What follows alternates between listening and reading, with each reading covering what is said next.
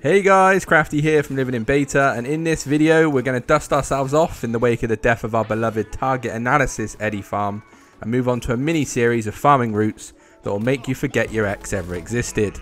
Starting with a route that can be used early game for those new players of Cyberpunk 2077 or those of you that are returning. The grass is sometimes greener, folks. Now of course these will take a bit more time than your traditional Eddie maker, but they come with the added benefit of gaining you XP, street cred, attribute XP, and tons of dollar, with the only blocker being the time you are willing to commit. Definitely one for the committed of us out there, so without further ado, let's make like a tree and start the video. Now, before we get into the route itself, I think it's important to bring up the three main things you want to think about when picking a farming route. Firstly, the difficulty that you do the route on, or the game that you're playing, the difficulty you have it on, will of course dictate the XP you get per kill, right? So for this reference on this run through, we're going to have it on very hard. But the XP, to be honest with you, isn't too different when going up the levels. I haven't gone below than normal, but normal itself is about 7 XP per kill. Hard is around 11 XP per kill, and very hard varies to about 11 to 15 XP per kill, right? And this kind of is very significant to the enemies you're fighting as well, so play around with it. But my advice out the box is not necessarily go on a difficulty that makes it too hard for you, because then you'll be wasting your time, but pick an XP level, a difficulty level that allows you to get the maximum amount of XP, but also get the route done in a perfect time frame, right? Secondly, it's the location itself. Now, of course, we're going to be picking the Watson area because this is for those of us that are starting the game for the first time or have a low level character. You can see my character top left is level 19. And what I mean by choosing the location is there's a few things you want to consider.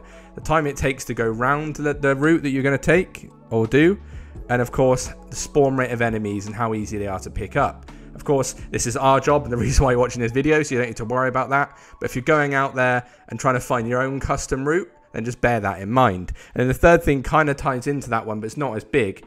But sometimes it's good to have things on the route that allow you to maximize things like selling your loot or buying ammo if you're a low level, right?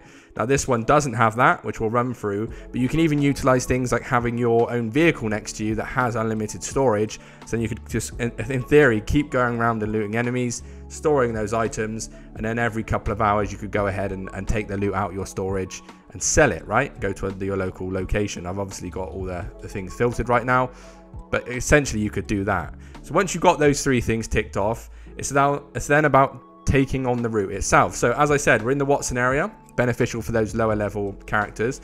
The closest fast travel point being NID East, or you could even hop over to Charter Street or walk your way down from all foods if you fancy it. And we're going to start on this corner here. You essentially, once you know the route, can start anywhere on the route. I just like to start here, makes it nice, clean and easy, right? Now I'm going to be doing it with a monowire on this character. You of course can use any weapon you like and use your build you've got. We're going to start by picking off these enemies here. Throughout the journey as well, you'll notice that there'll be more enemies on the first run round than there will be on the second. That's just because some of them don't spawn every single time. Some will only be there on your first run through. So we'll pick off these enemies in the corner. If you do this route for the first time, there will be enemies over by that van as well. That, of course, isn't happening right now. You'll then pick off the party goers here. Be careful of the pedestrians, because that will bring the police around. And no one wants to get involved with those, do we? So we'll pick these guys off here. Benefit of the monowire, for those who are thinking about choosing a weapon for these routes, is, of course, it's got kind of an AoE feature or a wide cone, which takes out more enemies than you know, you would with just a normal weapon. You can see already I've gone up in cold-blooded. Street cred's gone up by 1,000 there from killing those 4 enemies. And level went up by 82. So I'm not only getting attribute XP, I'm getting the street cred, I'm getting normal XP, and then of course you usually would loot the bodies. I'm not going to do it for the element of time in this video, but bear in mind you want to pick up all the loot you can. Right, once you clear out this corner, you'll then take a left or a right, depending on where you are, and make your way down this road. You want to just continue on a little bit. There is some time in between enemies on this route, but still it's not too bad. You'll take a left at the sign that says broken. You'll see 3 enemies here. They're not always here. They're usually round the corner, which I'll showcase to you in a second. They're only here right now because they heard some commotion go on, right? And they're like, let's go around and nuke Crafty, but we know that ain't happening. Usually they spawn by these vehicles here. You can see the gun has just dropped. So you'll find them around this corner. You'll pick them off. You'll then move through the vehicles and you'll take a left. Now in this area, I thought there would be a lot more enemies around here. There doesn't seem to be. Maybe in your playthrough there is. Done it on a few characters and didn't find any spawns here. It looks like it's just a container yard, to be honest. There is a cool little thing you can loot over here though, and I won't ruin it for you, but it's a cool little thing to pick up. You want to make your way around anyway, and there's these containers here. Two options here. You can continue round, or you can hop up these if your level's high enough. Hopefully you can jump better than me. Jump up and then hop the fence, because there's 3 enemies over the other side of the fence to pick off. Now again, you can leave these guys if you want to. Depends if you can obviously jump the wall or can be asked to run around the wall itself. I recommend it. It's a quick and easy way to pick off, and sometimes they drop rare or epic loot. Shout out to Target Analysis. Then you'll make your way around here. You can see Street Cred's nearly leveling up already. My level's going up as well. You'll then come over to these bins, or yeah, bin area, I guess. There'll be 3 enemies having a chinwag here. You'll pop these off as well. Making use of this mono wire is pretty handy on this route, but again, any weapon will do. Street Cred's gone up. You'll pick them off, and here is where you've got a decision to make.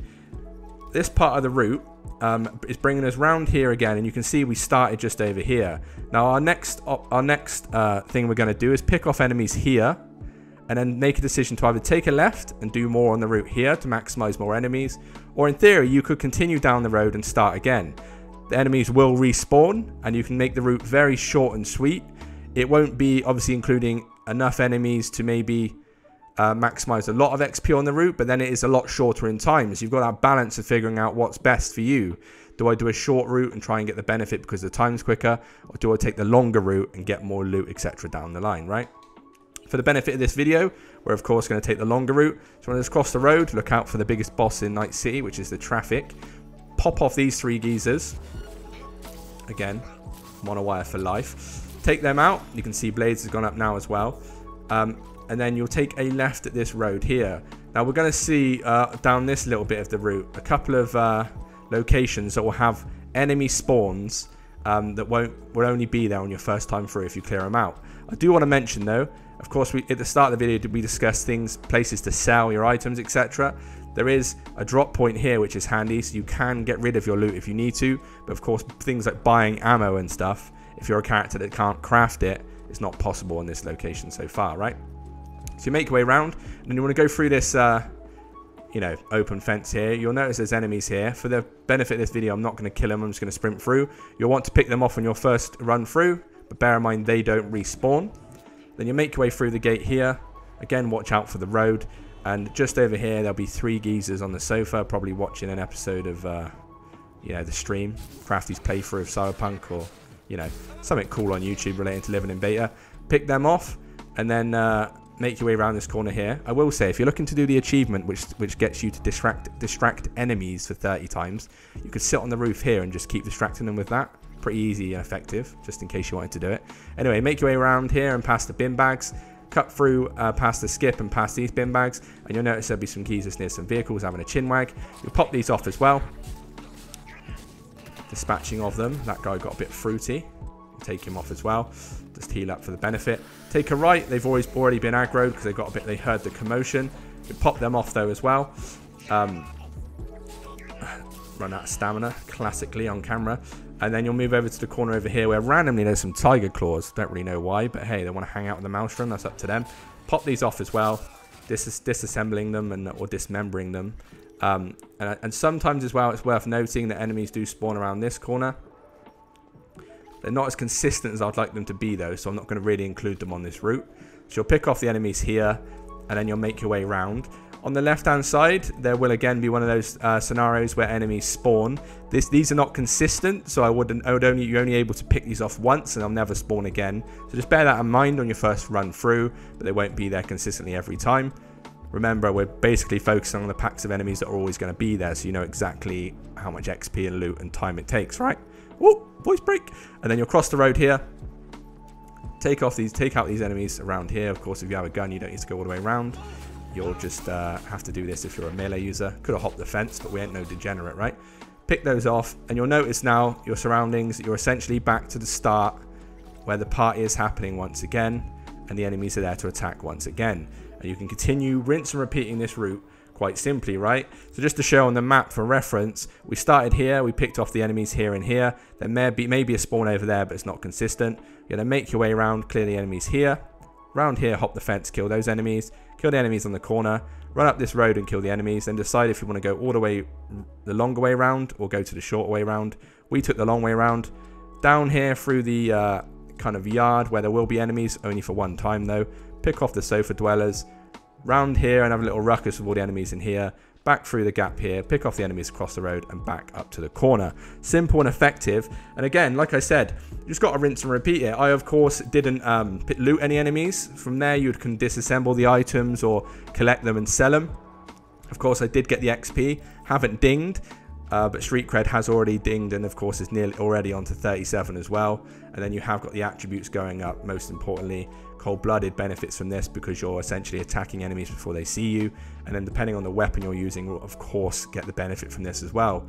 Also want to do a little side note that athletics is also going to get a benefit, of course, because you'll be running around all the time, which yeah, gets your athletics up, right? So yeah, simple and easy in the nice Watson area for you to do when you're a lower level. I've seen this on a level 7. I've done it on a level 7. It's a little bit harder, of course, because you're a lower level. But these enemies do spawn in the same locations. So it can be done almost out the box before you even get to Act 2, right? So yeah, let me know in the comments below how you liked it. If you found any more areas around Watson that allow you to do this. And let me know if you found any more packs of enemies on this route that you've added into your route. It'd be cool to know that as well. But as always, thanks for watching the video. We're going to have a couple of more videos in this series, like a mini series, as I said.